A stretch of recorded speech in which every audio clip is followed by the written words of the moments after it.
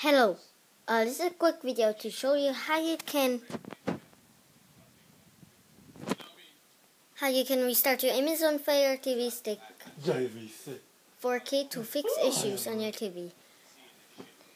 It's usually when you're having issues using your Fire TV Stick, and you have to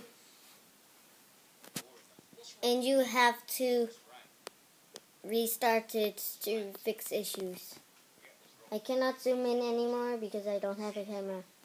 So let's move on to the point. First, you'll need to go to your settings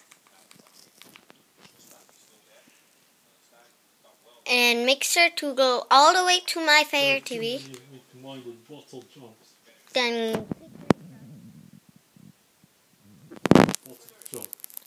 Then click restart again to continue. Now you see the sign your Amazon Fire TV is switching off. So you have to wait 30 seconds.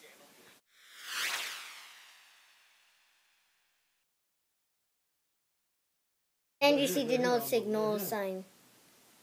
Here they come. And you see the Amazon logo. You see the Amazon logo. And then after that, you see the Fire TV Stick logo. And that's how you can restart your Amazon Fire TV Stick to fix issues on your TV. Thanks for watching and see you in another video. Peace out.